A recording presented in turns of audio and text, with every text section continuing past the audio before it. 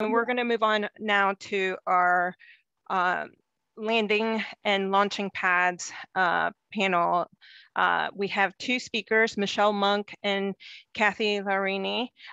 We will have them each speak, and then at the end of their talks, we will have 10 minutes for Q&A. So as the talks are going, please write your questions in the Q&A, and we'll get to them during the Q&A session after their talks. So now I'm going to introduce Michelle Munk. She has a bachelor's of aerospace, aeronautical, and astronautical engineering from Virginia Tech. She's worked in NASA for over 30 years and has been a key person in the entry, descent, and landing for multiple programs. She has served as Deputy Project Manager and Pressure Subsystem Lead for the Mars Science Laboratory, MSL, Entry, Descent, and Landing, EDL, Instrumentation, so that's Medley Suite. And she's also served as the STMD Principal Technologist. And she's now PI for one of the Commercial Lunar Payload Services Program missions, CLIPS missions, and the name of that is SCALPS. Michelle, go ahead. Thank you. Thanks very much. Just do a quick audio check. We're getting a little bit of an echo on your line, Michelle. Okay. How about that? I'm afraid we're still getting that echo. Is it possible for you to maybe try unplugging your headset? How's that? Is that better? Could you try? Yeah, that's much better. Thank you. Okay. All right. All right. Well, thank you, everyone. Let's go to the next slide. So I'm going to be talking about the plume surface interaction activities that we have going on currently within NASA and how those play into excavation and construction, in particular landing pad requirements and fabrication. So I think we all know that lunar landing plumes are a significant source of dust on the surface, and you know, it's going to be a significant obstacle to getting a sustainable human presence, and these landing and ascent events are going to spread dust everywhere.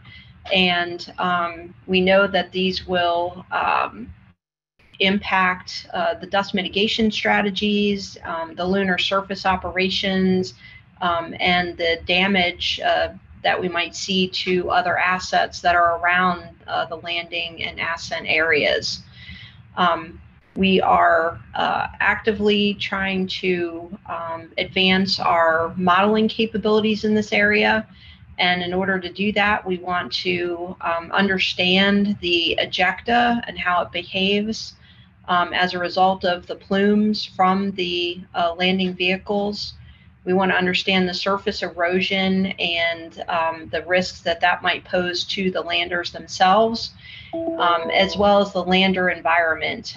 How is the heating and pressure and ejecta affecting the base of the vehicle and its legs or other systems? We have seen, you know, from the past that we have little data from Apollo. There weren't really any dedicated PSI instruments or observations. What we know is from the video that it looks out of the crew cabin. So we've made, there have been historical observations and analysis of that, most notably by Phil Metzger and his team throughout the years. We did have the Surveyor 3 material that was kind of sandblasted from Apollo landing event and then brought back to the Earth for analysis. But really the direct observation of this phenomenon has been very limited. Next slide. So and within NASA, we recognized that this would be a challenge area. We were actually starting to embark on this, advancing the state of the art for Mars landings, for preparing for humans on Mars. And then the Artemis program was born, and we were looking at the moon. So we have started a multi-year investment within Space Technology Mission Directorate to advance the tools and really get a handle on all the phenomenon that will be created by the landing events. This project is led by Marshall Space Flight Center with many other partners throughout NASA and in academia. You'll see the list there. Our customers are, primarily human exploration and operations and the sustainability on the lunar surface. But these tools and capabilities, can be used by commercial entities, international partners, and coordination bodies, and science missions as well.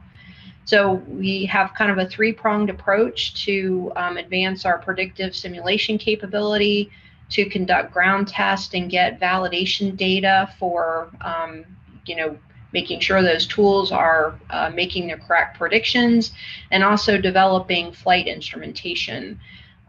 Flying on CLIPS is not an integral part of this particular project, but it's part of the body of work that we're trying to do as a community. Next slide.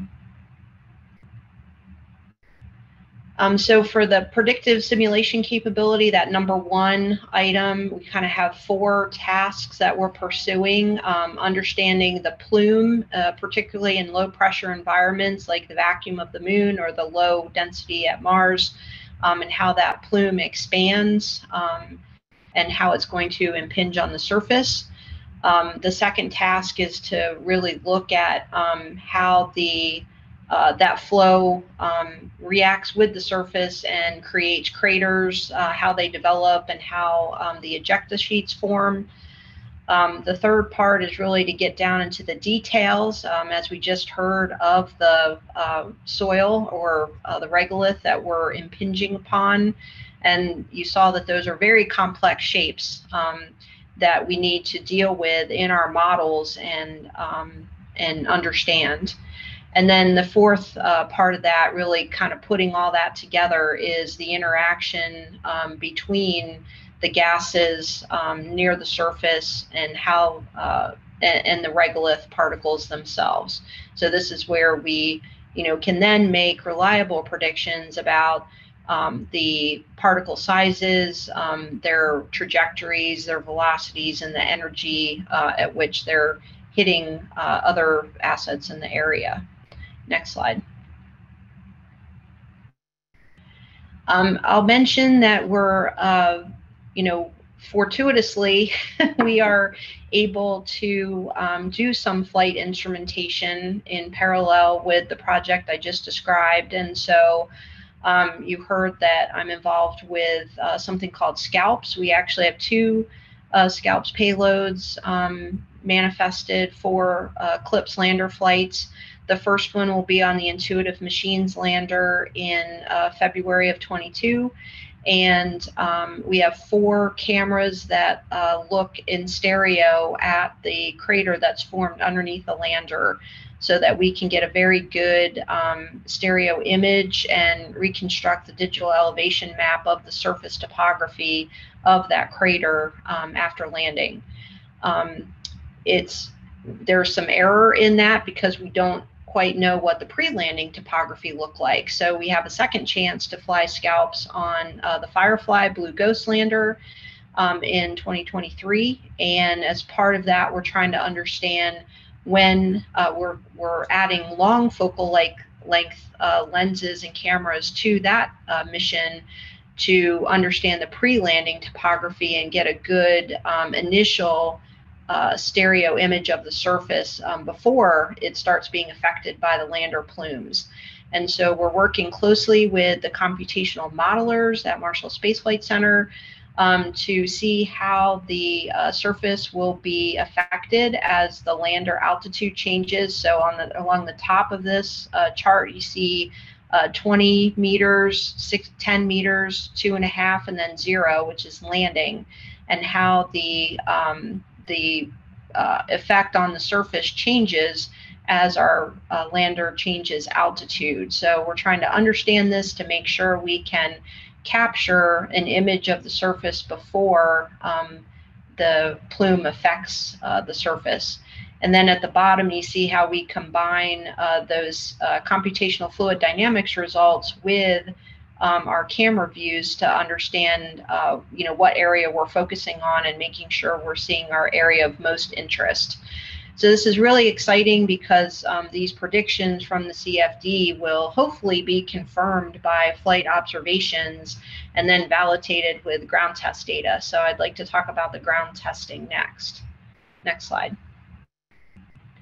So here's kind of the state of the validation data. As I described, we have images and video from out the Apollo window. We know that there have been effects on the landers and surrounding assets, where we almost landed in an area of a crater where we've had excavation underneath a lander that could cause risk to it. So again, we want to understand this, but there has not been a lot of dedicated ground testing to understand the phenomenon. So the middle chart kind of shows you in thrust space, the landing thrust. We have limited data up to about 100 pounds of thrust, and this was some ground-based testing that was conducted by Phil Metzger and team several years ago, but no data exists at a high thrust level. If you look at the right, this is kind of what we're trying to fill in with our plume surface interaction project. So we are currently conducting a physics-focused ground test, or PFGT, in the very low thrust area. It is a vacuum test into Regulus simulant that I'll tell you a little bit more about in a minute. And then later in our project, we plan to do a large-scale ground test with a thrust in the 5,000 pound range with actual combustion into Regulus simulant. So we're hoping to fill in this, this area where we have a little validation data. Next slide.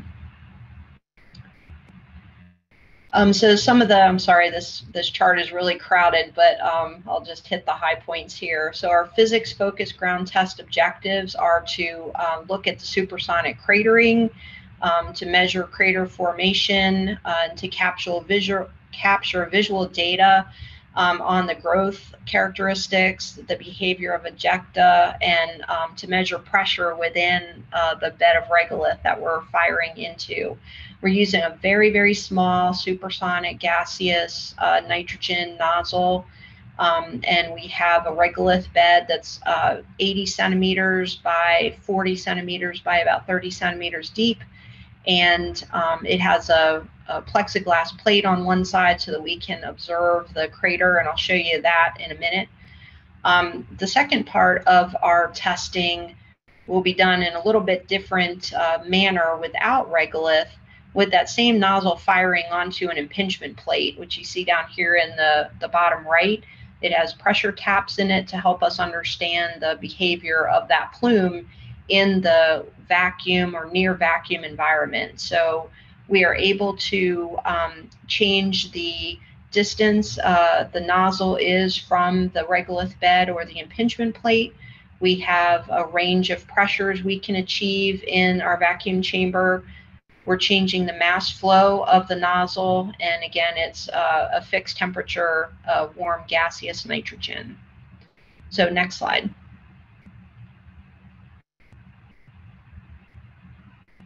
So here's a little bit more about our soil bin, just to give you some pictures to look at. This soil bin was designed at Kennedy Space Center by Jim Mantovani and his team. As I said, we are firing into a number of different Regulus simulants, and so you can see those on the left here, where we started with monodispersed sand, and it's sieved to a particular size range We are also testing BP1, one of the higher fidelity simulants, and we're also doing monodisperse spheres. So we have the whole range of very simplistic simulants to try to validate our tools all a way up into very complex simulants. Our regolith bin here, if you look at the far right with the holes in it, you can see the sand and the plexiglass plate that I mentioned. We do compact the soil with the plate, the big rectangular plate that you see kind of in the middle left of the page, and vibrate that plate and get a uniform compaction across the regolith bed before our test each time we test. So next slide. We have extensive diagnostics in the test chamber. So this is kind of how it looks. We're testing in a 15-foot vacuum chamber at Marshall's Test Stand 300. So you see that soil bin with the hole pattern on the left and the splitter plate kind of in the middle of the screen there. And then those large circles are really, those are the camera cans or controlled environments that we keep each of our video cameras in. So we have 3 cameras overhead, the FLIR cameras that you see up top there, and those produce kind of a top-down image. We have camera looking at the crater formation, and then 2 looking at the ejecta. And Johns Hopkins University team has provided all these diagnostics, and they've just done a fantastic job giving us really great data to look at. Next slide.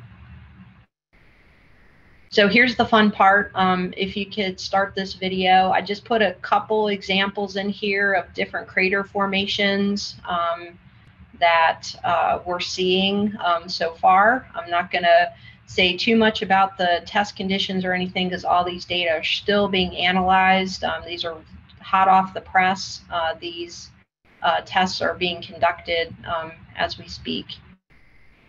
So are you able to run the video? I hope. Here we go. All right. So we're looking at the splitter plate, and you see how this particular crater kind of is collimated and then spreads out. And then if you go to the next slide, we're going to see a very different type of crater now. This one, oh, I think that's the same slide. There we go. This one looks a lot more annular, so you see how it erodes around the circle around the outside, and then kind of splashes out, and the middle is still filled in. So really, really interesting results. And I'll just show you one more picture. This is with our BP1 simulant, an example of the kind of analysis and observation that we can do with this testing. So here our analysts have taken one of the post-test photographs and kind of labeled all of the different phenomenon they're seeing in that BP1 simulant. So really a treasure trove, I hope, of data for the community to use in the future. Next slide. Michelle, you have about a minute left. Okay, sure. This is just an overview to show you kind of temporally that we're here with our physics-focused ground test, and you see a person there to kind of give you some scale. Apologies for not showing that earlier.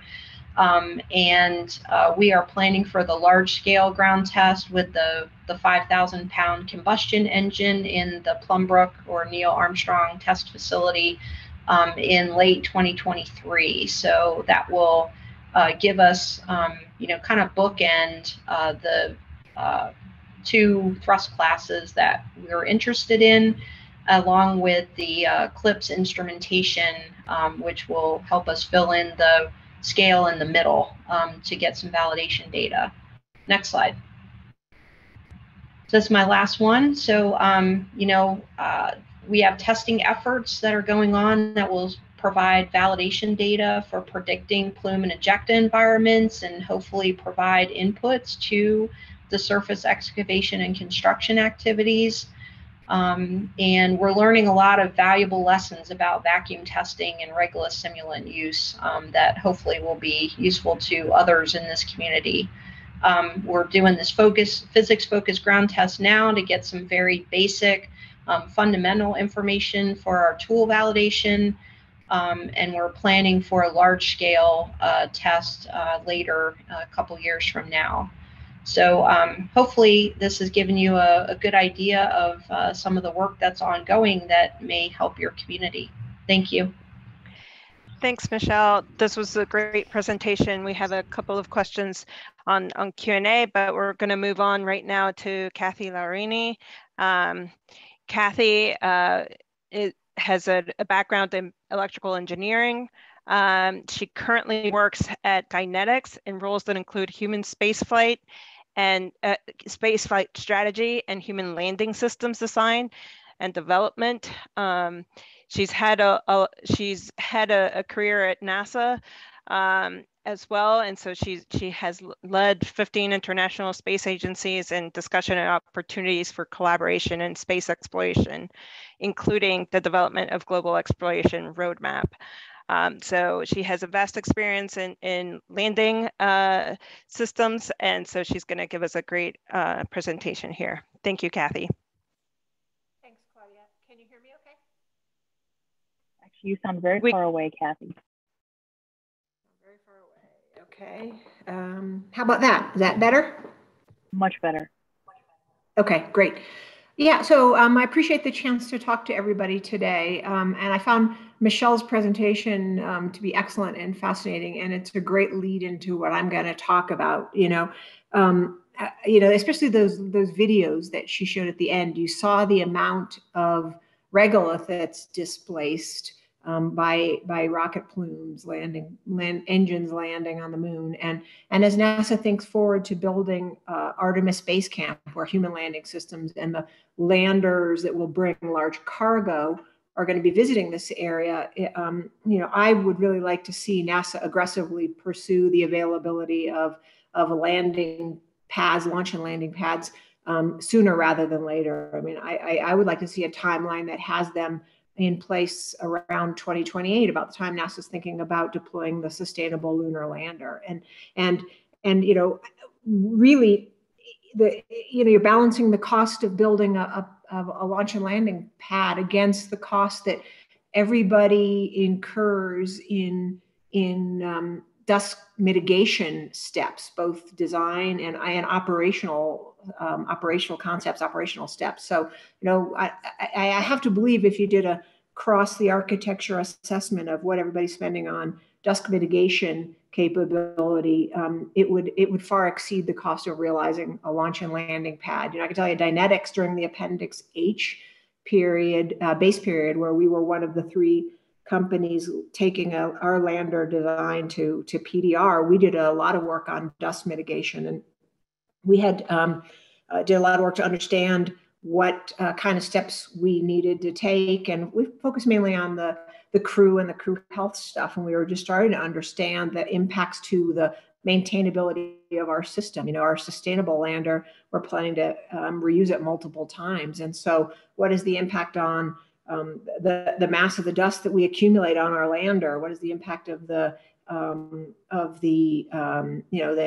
pitting that Apollo demonstrated occurs? And so all that impacts our maintenance strategy. So all these things we're just starting to understand, and we will be working going forward. But again, that's a lot of work put into these mitigation activities that could be lessened if there was a launch and landing pad constructed. So with that, I'm going to talk a little bit about our human landing system, and I'm going to organize this in sort of 3 sections. I'm going to talk a little bit about our status. We did not win one of the Option A contracts as part of the Appendix H, but I'll tell you a little bit about how we see going forward programmatically. I'll tell you a little bit about our sustainable lander itself, and then share some thoughts on launch and landing pad realization. So Andrea, if you could go to the next chart. So here is a view of our lander. It's a single stage, it's fueled in cislunar space before it goes down to the surface. It's got that low slung crew module, and it's got solar arrays. You see comm antennas, you see the ladder leading the crew down to the surface. That's the EVA door. On the other side of the vehicle, you see the docking port. And it's roughly the same design that we pursued during the Appendix H. But as I mentioned, we weren't selected. So NASA's updated strategy involves something called Next Step BA Appendix N. And Appendix N is intended to promote the availability of additional competition to SpaceX when the Lunar Exploration Transportation Services contract is let. So Appendix N is about understanding further the NASA's requirements for the sustainable lander. It's about advancing technologies that would reduce risk in being able to realize a sustainable human landing system, or a landing system that meets the sustainable mission requirements.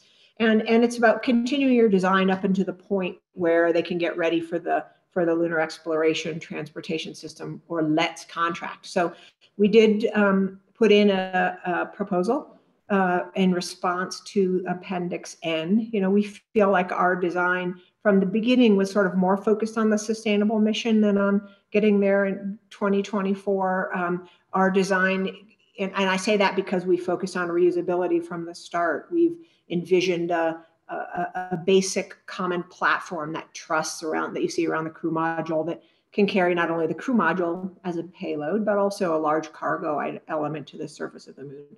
So anyway, we're excited about Appendix N, and we did put in a proposal, and I believe the timeline from NASA is to make some decisions in the late September timeframe and get people working early next fiscal year. So our fingers are crossed. We've got a small team that's continuing to advance the design, and look forward to that decision on NASA's part. But the sustainability features, the things that we've changed on the landing system to meet the sustainability requirements, I'll summarize briefly. We had to enlarge the tanks a little bit because the global access requirement, so having the ability to go to multiple places on the moon, is super important.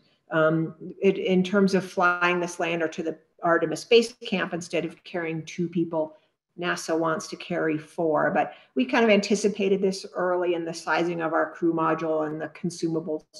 So accommodating 4 isn't a problem for us.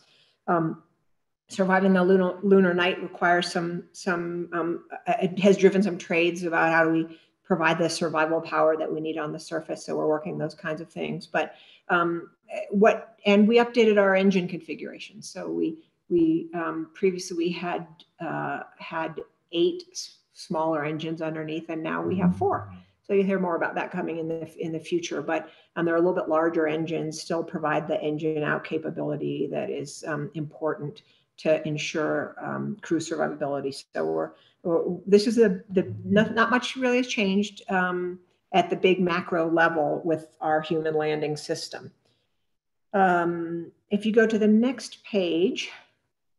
So as I mentioned before, we're very interested in, our platform, this bus, we call it Alpaca, this common platform.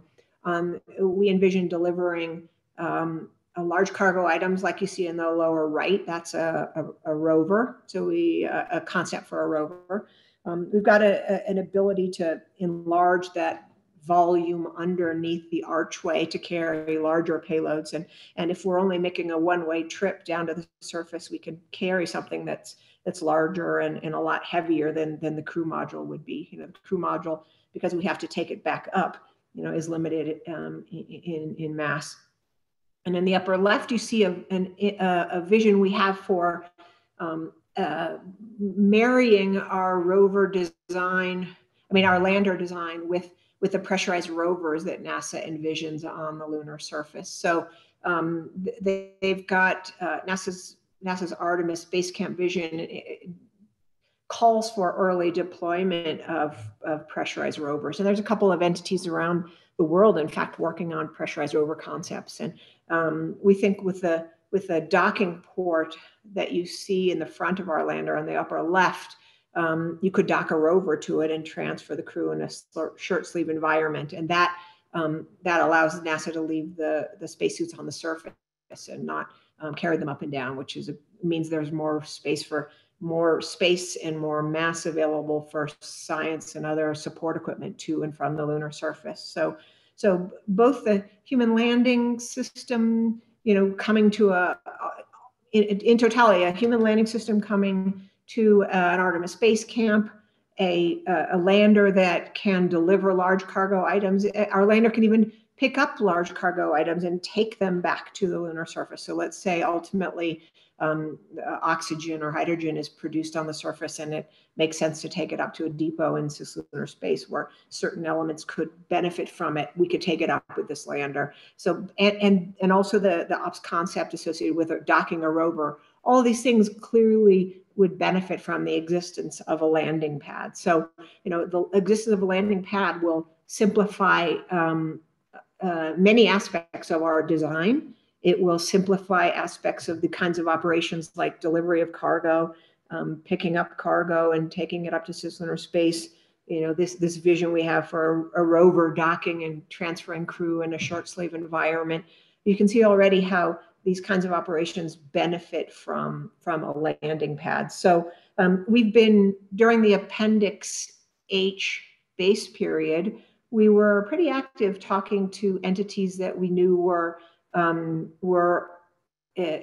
could envision roles in realizing a landing pad, or we're working on technologies associated with sintering or other critical technologies. We were very happy to support those kinds of activities by sharing the information on our landing plume and our visions and the kind of services we would like to see it at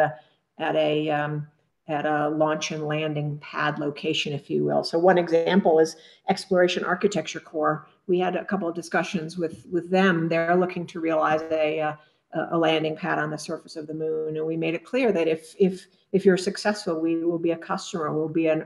We will be happy to be an early anchor tenant, if you will, to help obtain funding. And I think those kinds of commitments by future customers will also help NASA in establishing partnerships or public-private partnerships that could help realize a landing pad. So again, we talked to a number of entities that we either approached or they approached us with the openness, saying, hey, we'd like to see a landing pad, and we're happy to do what we can to help its realization. And the kind of things that we would like to see on the pad are obviously the pad itself and the ability to land without sending a bunch of regolith everywhere, including into our lander.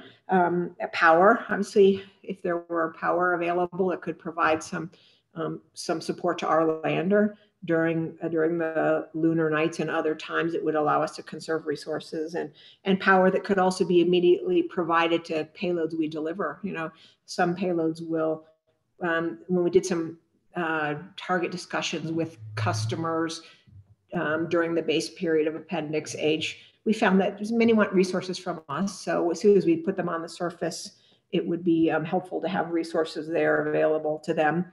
Our lander with a low slung crew module, we think, especially in a lunar gravity, it's pretty easy to put something on the surface, especially like a rover. But if there were some offload support or mobility equipment that was available there, it would certainly facilitate offloading stuff, getting it away and delivered to where it needs to go by the time we depart from the landing pad, so that the designer of that surface equipment won't have to design to withstand our plumes as we take off from the landing pad. And this offloading, this mobility system associated with offloading could also be used to, relocate things to their final destinations on the lunar surface. So this is an example of some of the capabilities that we would like to see at a launch and landing pad. So I'll just conclude by saying, look, if NASA wants to take the lead in doing this, that would be great. I think there's also, because there's international interest in developing lunar surface systems, there could be some support from internationals to advance the technologies and these capabilities, the capabilities that are needed to establish a launch and landing pad, and encourage NASA to pursue those things. But if NASA doesn't want to take the lead, then I think there are private entities that would be willing to do it with the right encouragement from NASA and anchor tenants such as ourselves. And we hope that the future by 2028 or around there does realize in a launch and landing pad on the surface. So that's what I wanted to share today, and I'm happy to take any questions that you guys might have. Thank you, Kathy.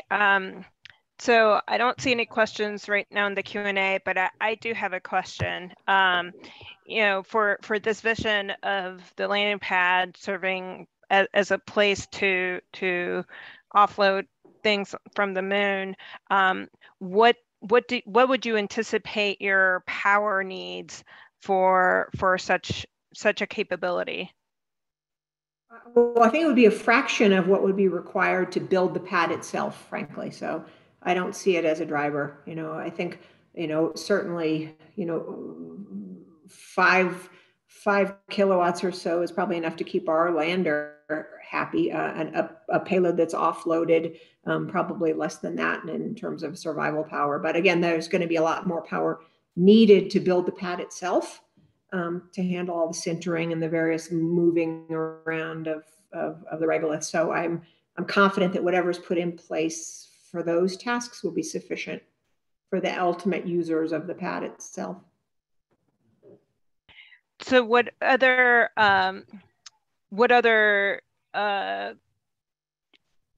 things would you like to see, you know, capabilities associated with the landing pads would you like to see in this vision? You know, let's imagine what kind of operations go on at the pad. If the pad is landing people, then you know, you'd like to be able to bring the rover that will take them to the base camp as close as possible without being impacted thermally or pressure-wise from the plumes of the landers themselves. So some sort of, you know, ability for a mobility pressurized rover to wait, and in the case of our lander to pull right up and pick up the crew in a short sleeve environment, so the crew mission will also be bringing back samples, bringing back capabilities, so some ability perhaps to store things ready for bringing back. You know, if the crew's there for a month, they can stage stuff to go back at this launch and landing pad so that it's easy for them from an operational standpoint to put it back in the landers to take it with them. From a cargo mission standpoint, delivering cargo down to the surface, you know, we'd like to, as I mentioned, see the ability to you know, have some offloading support for somebody that might need it. I don't think that's going to be very extensive in the case of our lander, but because what we bring needs to be relocated anyway to the main habitation area of the Artemis base camp, there'll be some sort of mobility device that needs access to with power services probably, to take things, to tow things to the base camp or deliver things to the base camp location. You've had things like modules and other infrastructure items that are going to be brought. And then, you know, for the stuff ultimately, once the resources are developed on the surface, you know, whether it's a commercial company that has resource that they want to take back, or it's NASA who's developed a bunch of oxygen or hydrogen, or somebody else that, you know, has something they want to take up to cislunar space or back to Earth, to have an ability to stage that and then relocate that under the lander to be brought back up. So those are the kinds of things, top level. And I'm sure as we go into each of those in more detail, there'll be some drive requirements that come from each of those, but that's the top level functionality that I envision. I'm going to ask you one last question. It should be a quick one. It's, do you envision landing a landing pad prior to lander? You know, I think it's not necessary, but it would be great. You know, for us, you know, we would like to land a demo mission and then reuse that lander itself, right? We would like to reuse it, the first one we deliver. So if we can have a landing pad available, if we can know the landing pad is available from the beginning, it will save us a lot of work on dust mitigation activities that, you know, and a mass associated with those dust mitigation. And so it would be great to have it before the lander lands. I think there's some significant advantages to that. Is it absolutely necessary? No, but there's some significant advantages to NASA in that it would make our lander reusability a lot more cost effective, and therefore, you know, it would be a benefit to NASA and other customers. Right. Thank you so much. Thank you to all of the speakers. Claudia? Yes. It's Mark. I just had one quick question. What about refueling capabilities at the pad? Yeah, that would also be great. You know, once you know, if we could land, let's say our, you know, after a number of years when our lander is capabilities have been demonstrated, you know, you could envision landing with less fuel in the tank and in the tanks, not the fuel needed for ascending off the surface, and then it would be great to be able to load that, at least the oxygen. I mean, our system lacks methane, so we're probably not going to get, doesn't make sense to get methane on the surface, but oxygen is 80% of the fuel mass, right? So you could envision the benefits of that. So yes, it would be great to have that. Absolutely great. Thank you so much, Kathy. Thank you so much to all the speakers. We've now gone 2 minutes over, and I just wanted to thank also the facilitators for the breakout sessions. We're going to compile that information that we received from the breakout sessions. We'll also collect the questions and try to get them answered. And so we will be sharing this information through our wiki once we have it ready for sharing. Thank you so much to everyone for participating today. This concludes the workshop. Thank you. Thank you all. Thank you. Thank you.